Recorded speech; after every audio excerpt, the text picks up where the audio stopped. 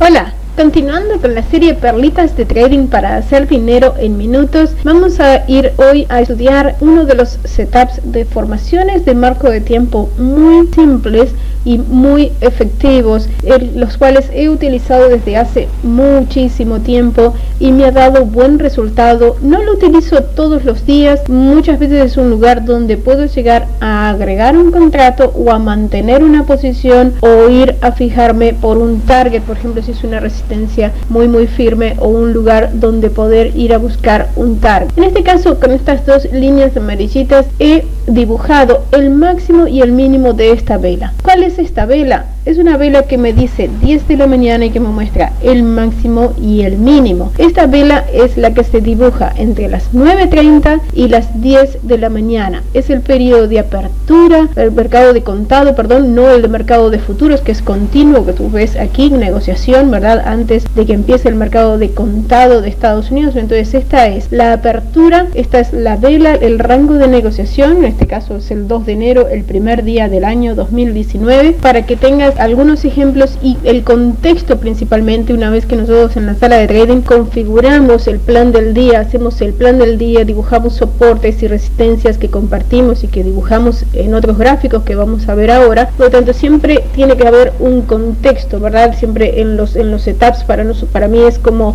tener un cinturón de herramientas que nosotros utilizamos para aplicar. Ven, es como si tuviéramos que esculpir una figura o estuviéramos esculpiendo una pared o estuviéramos haciendo una artesanía que vamos a estar utilizando diferentes cinceles. Bueno, para mí esta es una herramienta más para tener en nuestro cinturón de herramientas todos los días para hacer trade. Continuando con ello, vamos a estar primero definiendo, y por ejemplo aquí en este caso vemos que el precio se detiene en los 30 minutos iniciales y justamente se detiene en este caso. Esta línea rojita que vemos aquí es nuestro indicador que nos muestra la apertura, el máximo, el cierre y el mínimo del día anterior. Por lo tanto, cuando yo tengo aquí el cierre de esta vela coincidiendo con un nivel clave como este, voy a estar prestando doble atención porque aquí estamos hablando de un precio que tiene una confluencia de niveles. Otras variables en las cuales tengo muy en cuenta para determinar tendencias y para diagnosticar el tipo de mercado en el cual nos encontramos es ir a un gráfico de velas diarias y ver el indicador narrow range más allá del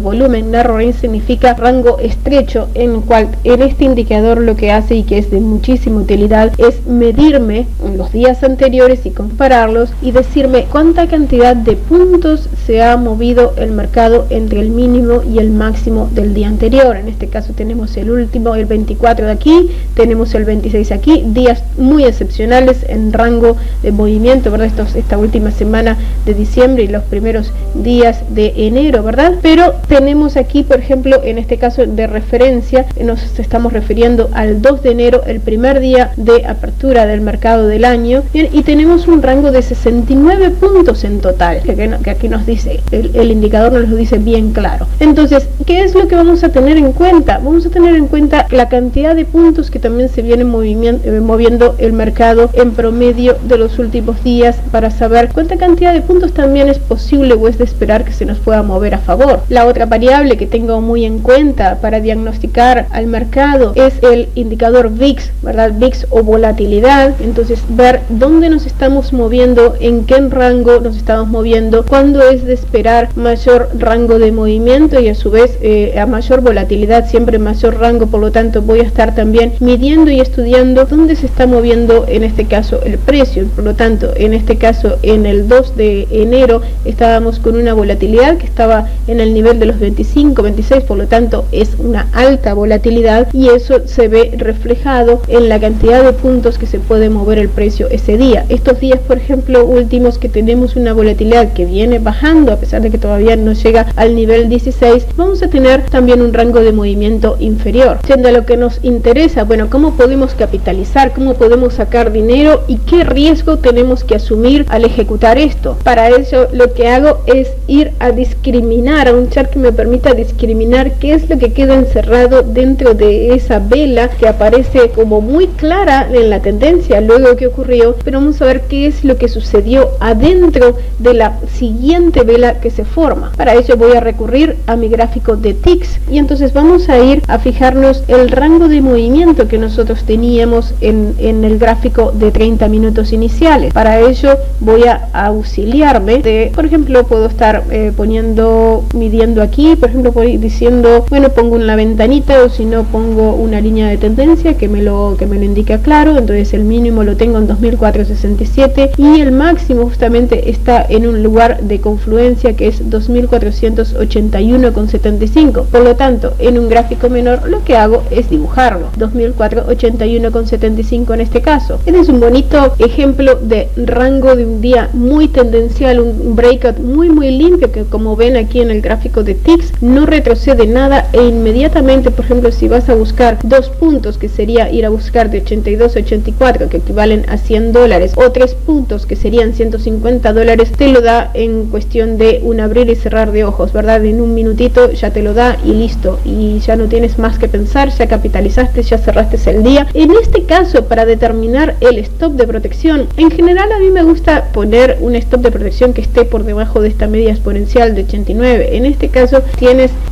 tendrías que estar pensando en un poquito más de 2 puntos, un poquito más de $100, pero bien también puedes ir y pensar en ir a sacar 1 o 2 veces lo mismo que estás arriesgando. Es un breakout muy limpio y entonces en este caso es cuando se da la posibilidad de capitalizar de inmediato sin pensar mucho en soportes y resistencias, porque en realidad el precio no se te mueve nada en contra. Pero si no, vamos a ver otros ejemplos en los cuales sí podemos pensar en tener un stop más definido, porque hay un swing que es más coherente, porque si nos ponemos a ver el último swing lo tenemos bastante por debajo, son varios puntos por debajo, ¿verdad? En este otro ejemplo, la vela de las 10 de la mañana, aquí que también coincide en que sucede un breakout muy bonito y que es clave y que lo hemos visto en otra perlita de trading, que es el breakout del máximo del día anterior, ¿verdad? Aquí había una serie de confluencias. Antes aquí tenemos el breakout de Globex, que lo vimos también en otra perlita de trading, que también es muy importante. Por lo tanto, un movimiento ya empezado cuando sucede las 10 de la mañana, pero fíjate también cuando sucede en las 10 de la mañana el máximo es 2499, muy próximo a un número redondo, 2500. El precio reacciona generalmente en estos números redondos, entonces es muy a tener en cuenta. Vamos a ver qué sucede en el menor marco de tiempo. En este caso estamos ante un breakout y el breakout sucede aquí, y en este caso, a diferencia del anterior, tenemos un micro swing. Tienes ya una forma de tener un stop definido, el breakout en los 99, y podemos ir y pensar en ir a buscar 3 puntos. En este caso 2 o 3 puntos es justamente lo que podemos tener de objetivo. También nos podemos poner como objetivo algún soporte o resistencia que hayamos tenido dibujado, que sea confluencia con días anteriores. Esto nosotros lo dibujamos, es previo en el plan de trading. Perfectamente nos permite tener en este caso un stop definido porque hay un micro swing que podemos utilizar, y perfectamente ir a buscar un retorno de un poquito más, tan solo un poquitín más de lo que estábamos arriesgando al inicio del trade. En algunos casos el quiebre es en un lugar clave y tienes dos alternativas: o darle más espacio o asumir un stop pequeño y volver a hacerlo nuevamente al breakout. Por ejemplo, en este caso estamos rompiendo en la zona de un número redondo 78. Teníamos nosotros soporte, zona de soporte entre 78 y 77, antes de ir y dar el target de al menos 2 puntos o más, o ir a buscar la zona 72, que era el siguiente nivel de soporte que nosotros teníamos en este quiebre. Retrocede algo más de 2 puntos. Si te fijas en este